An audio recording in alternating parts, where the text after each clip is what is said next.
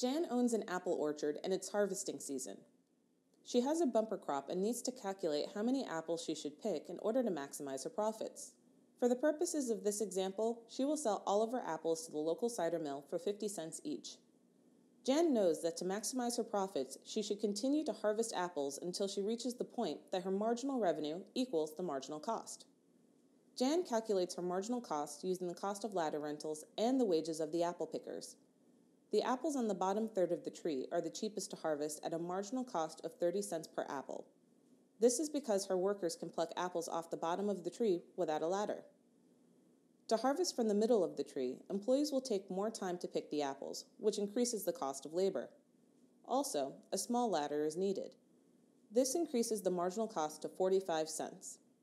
Harvesting from the top of the tree would increase her labor cost per hour and also requires renting a bigger ladder. This results in 55 cents marginal cost. Since Jan can only get 50 cents for an apple, she will stop picking apples when the marginal cost is greater than the marginal revenue she receives. Thus, she will harvest the apples at the bottom of the tree and she will make 20 cents per apple. She will also harvest those apples in the middle and make 5 cents per apple. However, she won't harvest the apples at the top because she would lose 5 cents on each one.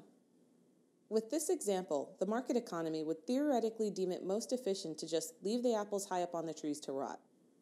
Some people believe that the government should provide subsidies to industries that would leave food and other essential goods to waste. Subsidies, however, cost other resources and create an unfair market. Should the apples at the top of the tree be left to rot? Or should someone step in and get involved? What do you think should be done?